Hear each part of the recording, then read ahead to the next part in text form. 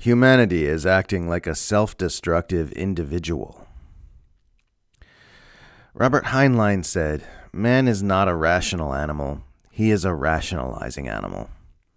And from all the facts and evidence currently available to us, that certainly does seem to be the case. We're destroying our biosphere and moving beyond mere flirtation with nuclear war to full-blown courtship, all to facilitate a status quo that everyone hates and which benefits hardly anybody. We are not behaving rationally. Instead, we rationalize, or have it rationalized for us. We are told this is the only way it could possibly be, that any desire to turn away from our self-destructive patterns is unrealistic and born of naivety. If you dislike the way status quo politics always keeps the same patterns in place regardless of who's in office, well, that's too bad. You have to choose the lesser evil. If you dislike the way capitalism has us competing with each other and destroying our ecosystem instead of collaborating and harmonizing with our planet, you're told it's the best possible system and that any other system would be way worse. If you dislike the way the U.S. centralized empire dominates the world with violence and coercion, you're told it's better to have Uncle Sam rule over us by whatever means necessary than to risk someone worse taking over. It's lesser evilism every step of the way, with any discussion about not choosing evil at all being shut down as unrealistic. The people who continually rationalize our self-destructive behavior patterns, they're the realistic ones. The ones saying we need to keep picking the same path over and over again, even though it continually makes the world worse and worse, and is destroying everything and is leading us towards certain doom. The ones telling us to keep doing the same thing over and over again while hoping for different results. The ones telling us to choose madness over sanity. That's what being realistic is. Saying, yeah, keep walking in that direction. Don't stop when you get to the cliff's edge. You'll probably fly. When really the self-destructive patterns come first, and the rationalizations come second. Really, we're not on this path because it's the best choice out of other greater evils. We're on this path because the forces at play within our species have brought us here. We're on this path because we have systems in place which elevate viciousness. We're on this path because of the profit motive, because of market forces, because of the kind of people that have been able to elevate themselves to positions of power at this point in space-time. We're on this path because media can be used to manipulate human psychology at mass scale using points of mental leverage like fear and tribalism that are evolutionary remnants from times when life was much different.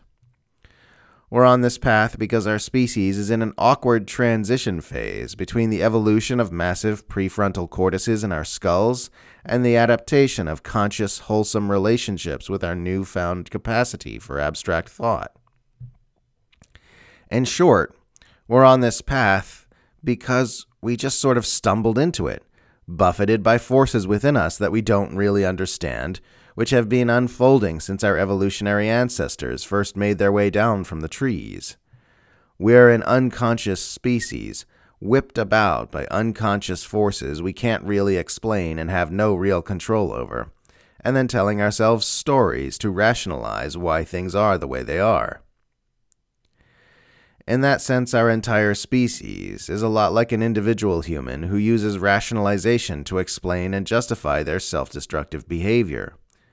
They'll make up excuses for why they started using again, why they missed another one of their kids' recitals, why they lost their temper again, why they went back to their abuser, why they've wound up alone after alienating everybody. Or maybe they'll be totally real about what happened, fully taking the blame and responsibility for why their life is the way it is, probably also being excessively harsh with themselves, but still unable to change because they aren't yet conscious of the forces that are driving their behavior. Our self-destructive species is acting just like a self-destructive individual, torn between the knowledge that we need to change and our inability to see within ourselves lucidly enough to actually make it happen. We're killing our biosphere, marching toward nuclear war, and playing along with status quo systems for the same reason someone uses heroin, hurts those they love, stays in an abusive relationship, or sabotages their goals. Because we are driven to. And in each case, the solution is the same: the expansion of consciousness.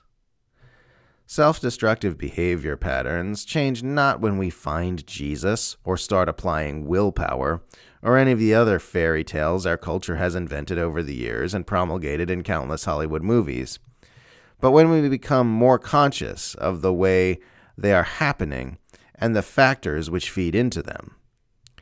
They change when we gain a more lucid perception of what's going on inside us and what makes us tick.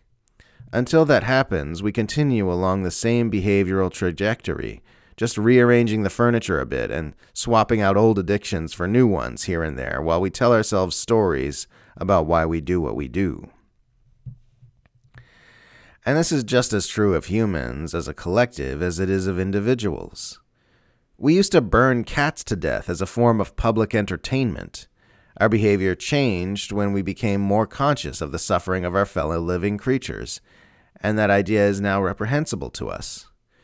This is also what happened with slavery, apartheid, racial and sexual injustice, rape, domestic violence, and child abuse, and continues to happen. Human behavior will change when we become a conscious species. Just as with self-destructive individuals, that may not happen until we hit a rock bottom of some kind. It may end up being a situation wherein, as Anais Nin put it, the day came when the risk to remain tight in a bud was more painful than the risk it took to blossom. Or maybe it won't change at all. Just as with the self-destructive individual, you've got to allow for the possibility that the self-destructive patterning will continue to total destruction. And that would be very sad, but we've all got that freedom, as individuals and as a species. The freedom to continue in our self-destructive patterns until total destruction. And as difficult as that is, in my opinion, it does help to have a kind of openness to humanity's freedom to take that course, if that's what ends up happening. Setting yourself up emotionally in opposition to human self-destructiveness feels much the same as tying all your will up in your desire to save a self-destructive loved one, a deep emotional attachment to an outcome over which you have no ultimate control. Eventually, you learn that you really do have to grant everyone the freedom to choose their own path, even if that path leads to the end of life. If a loved one keeps returning to a violent abuser or a dangerous substance, all we can do is love them, gently point out areas that could use more consciousness wherever we can, find and bring consciousness to our own projections on the situation so we're not inadvertently playing a role in the patterning, and be ready to leap in to help them to make the changes they need to make as soon as they are ready. And in my opinion, that's also kind of how we need to be with humanity as a whole. That to me is the sanest position to hold on this matter at this point in our unfolding.